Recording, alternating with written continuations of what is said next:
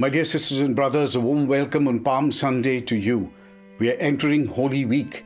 And yes, palms from very old times have been very significant. They used to welcome a king victorious after war. They would also use palms in various ways. But palms also were a symbol during the Feast of the Tabernacle as they celebrated it.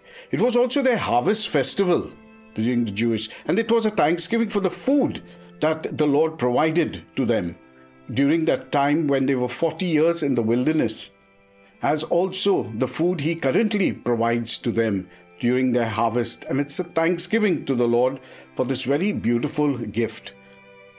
It so signifies that now the harvest is going to begin, the harvest of souls, and the Lord is entering into Jerusalem for that very purpose, that His final passion, death, and resurrection will harvest souls from everywhere.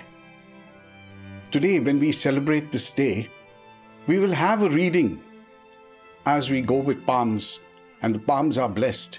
And the gospel text of today tells us that yes, Jesus used an ass and a colt, because He tells His disciples, go out into the village, and when you see an ass and a colt tied together, go and tell that man that the Lord has need of it.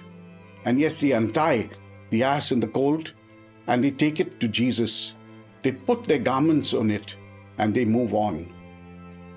This tells us that adults or children, young or old, everyone is invited into the festival of Jesus where He harvests souls. And it is each one's responsibility to carry Jesus triumphantly as He goes on our behalf and He harvests souls. Another beautiful thing that we will have is the text of Isaiah, where Isaiah is not frightened, and he says, I offer my back for the lashes. I've listened to what God wants me to do, and I'm not afraid of the spit of anything that comes, but I'm listening to His word and continuing in His journey, not afraid, not going to hide my face.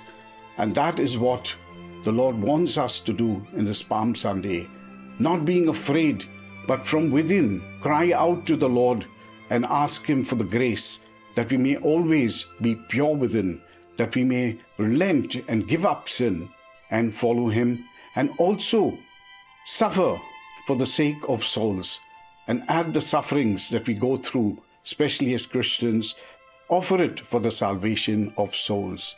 And the third point of today's reading is this.